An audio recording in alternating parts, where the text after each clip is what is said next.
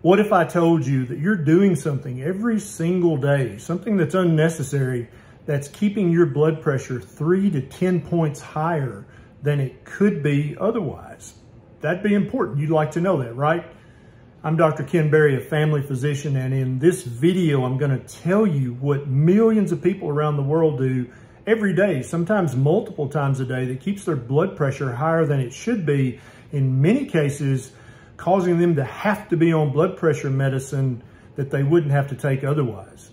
So many people around the world have corrected their diet. They're now eating along the spectrum of a proper human diet, and they've decreased their blood pressure, but they just can't get it back down to normal. It's 3 points, 5 points, 10 points high, and they still have to take a low dose of an antihypertensive medication. In this video, I'm going to talk about what you might be doing that's keeping your blood pressure too high. If you use mouthwash once or more each day, then you're probably contributing, at least in part, to your high blood pressure. Even though they're accepted by the American Dental Association and have their seal of approval, many mouthwashes contain an ingredient or multiple ingredients that cause your blood pressure to stay high on a daily basis. On an average day, you have more bacteria in your mouth than there are people on the planet Earth. And you can have up to 500 different kinds of bacteria in your mouth. Now, for you clean freaks out there, don't freak out. That's not a bad thing. That's not a pathology. That's not something you should treat. That's normal. It's good to have these bacteria. And when you eat a very low carbohydrate diet, a proper human diet, you select for the proper bacteria. And I'm going to tell you why that's so important. And then what products in mouthwash you should avoid. Having bad breath is not caused by having bacteria in your mouth.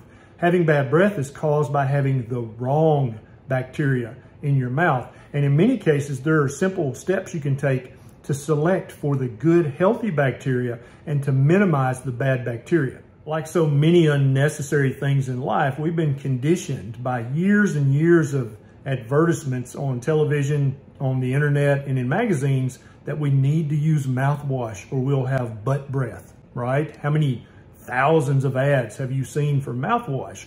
Well, the problem is that many of these mouthwashes contain ingredients that annihilate the good bacteria in your mouth. Now, why does that matter? Why do you care?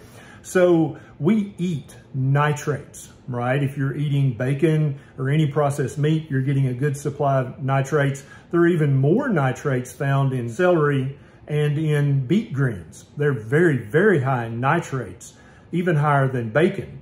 So we have bacteria in our mouth that actually use these nitrates and they convert them into nitric oxide, which is very healthy and very good for you and helps keep your blood pressure lower. And also we secrete nitrate from our circulation into our saliva, into our mouth, just so the good bacteria can convert the nitrate into nitric oxide, which we then swallow and goes into our circulation. Why is nitric oxide such a big deal? Well, for many reasons, but the one that's relevant to this video is that having a good supply of nitric oxide from the good bacteria in your mouth can help keep your blood pressure anywhere from 3 to 10 points lower than it would be otherwise. And there's multiple research studies that shows this to be true. I'll link to them down in the show notes.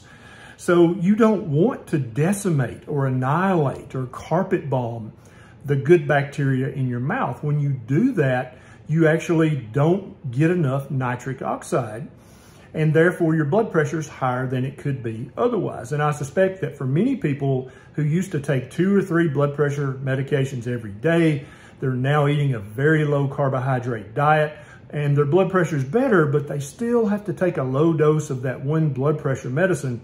I suspect that these people are using mouthwash that contains one of these ingredients once or twice or thrice a day, thinking that that's normal and that that's necessary for proper oral hygiene. Nothing could be further from the truth. It is just like you wouldn't take an antibiotic every day to destroy your gut bacteria. You should not use mouthwash every day to destroy your mouth bacteria. This is a very important point.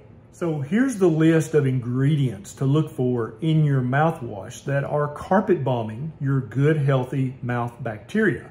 They are chlorhexidine, alcohol, chloride dioxide, triclosan, hydrogen peroxide. I know it whitens your teeth, but it also destroys your mouth bacteria. Cetylpyridinium chloride, eucalyptol, menthol, Thymol, and methyl salicylate. Any of these ingredients are going to just wreak havoc on your good, healthy mouth bacteria, and that's something that you do not want to do. So regardless of what you do, you're going to have billions of bacteria in your mouth. That's a good thing. That's not a bad thing, okay? You don't need to be trying to carpet bomb your mouth bacteria. What you want to do is select for the good, healthy, helpful bacteria and try to make your mouth a place where the bad, mean, cavity-causing, bad breath-causing bacteria don't want to live.